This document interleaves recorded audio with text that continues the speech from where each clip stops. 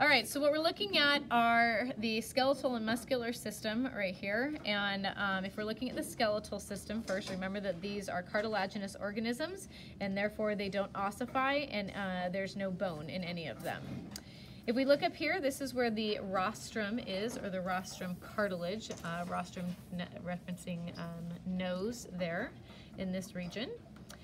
Then what we have is we move further back down here, we pass the brain, and we come to this region, which is our first dorsal fin.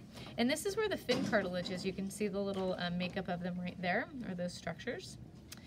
We're going to move to the pectoral fin, and we can see a couple different things. We have one, the pectoral girdle, which is this right here.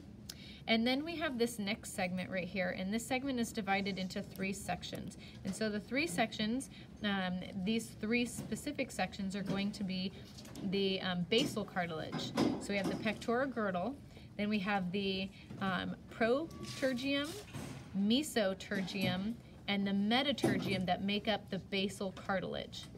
This cartilage right here is the radial cartilage. So pectoral girdle, pectoral fin. Makes sense? Fin cartilage, fin.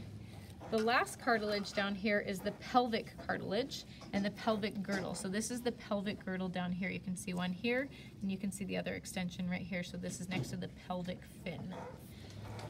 The muscles are divided up here. So remember that this is epi and this is hypo. So this is the epaxial muscles up top, and these are the hypaxial muscles that are on the bottom. Hypo means below and epi means above, and this is why these are more dorsally located. So these are the epi, and these are the hypo, or hypaxial and epaxial. Epaxial, hypaxial. The muscles are divided by a septum, the myoseptum. Remember, septum means division.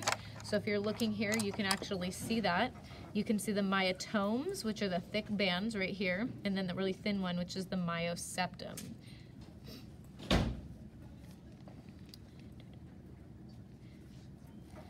All right, this right here is the vertebral column. It has been completely removed.